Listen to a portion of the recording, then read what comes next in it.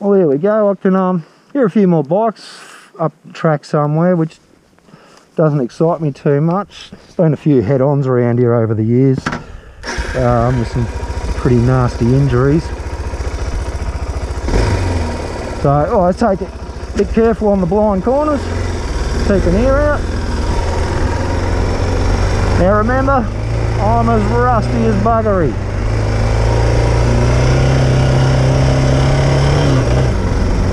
Actually, it looks like they've graded this. Sort of not too fairly recently. Usually really whoopy, but it's actually pretty flat today. I was kind of hoping it'd be whoopy so I could give this suspension a bit of a try out.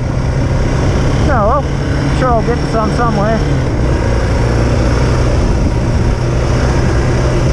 It's a bit sandy.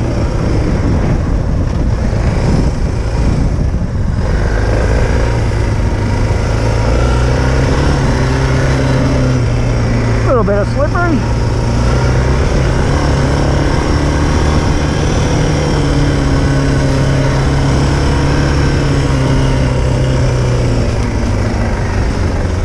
As our water crossing today, not too bad. Bloody, oh, actually, yeah, no, she's fairly deep.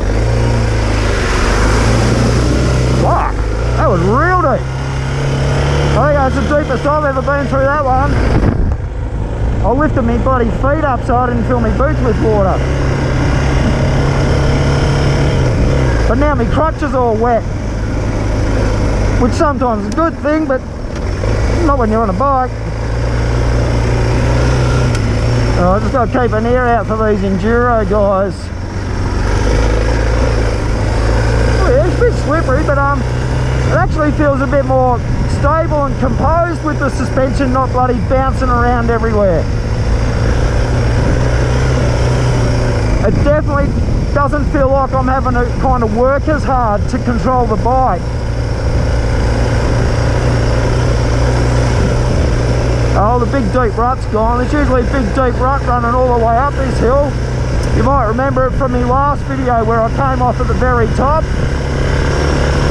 Oh, this is the smoothest I've ever seen this track. This is bullshit. Ripped off. I won't talk too soon. I'll probably fucking lose it somewhere.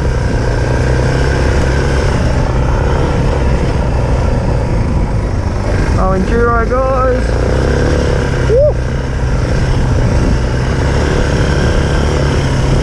Slippery, but it just feels so much more planted.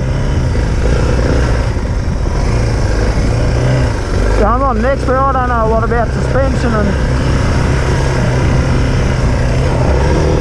sort of how it really keeps you planted in the corners and whatever.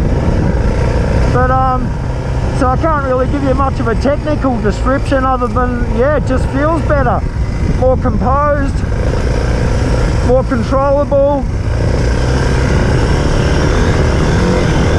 Woo. A little bit bouncy there, but like, oh, that feels as sweet as. Actually trying to get a little bit of air there, and oh, that just felt unreal compared to the old suspension. And pay attention, Matt. Corners and other bikes.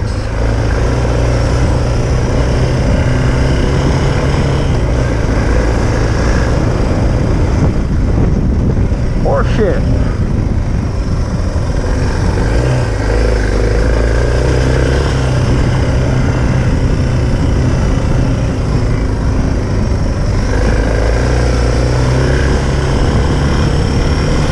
I'm just a bit paranoid about one of these enduro guys flying around the corner.